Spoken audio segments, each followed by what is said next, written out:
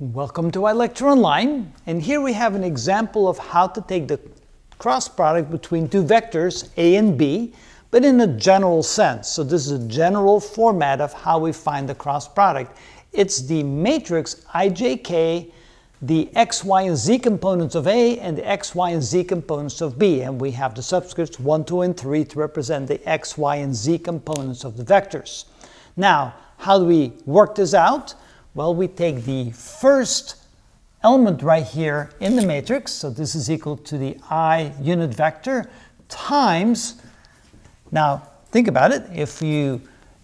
get rid of this column right here and this row, you have these four elements left, you're going to multiply these two elements and subtract the product of these two elements. So this is going to become I times A2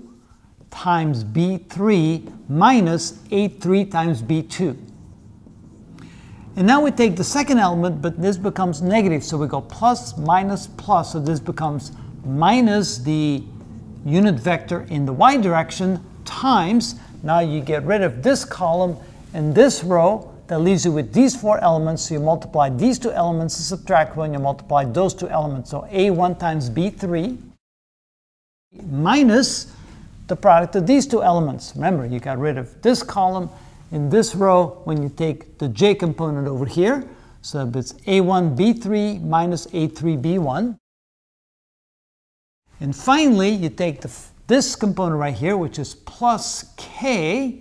times, now you get rid of this column, in this row, that leaves you with these four elements, so you multiply these two together, which is a1 b2 minus the product of these two elements, which is a2 B1.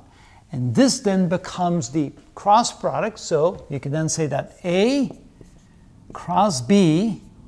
is equal to the vector C, which is now defined by I times A2 B3 minus A2 B1. And this is then the definition of how you find the cross product of two vectors, which therefore gives you another vector which has an I, a j, and a k component, an x, y, and a z component, and that's how you find the components. Now in the next video, we'll actually take two real vectors and go through this process to see how you find the cross product, but that's the methodology you're going to use.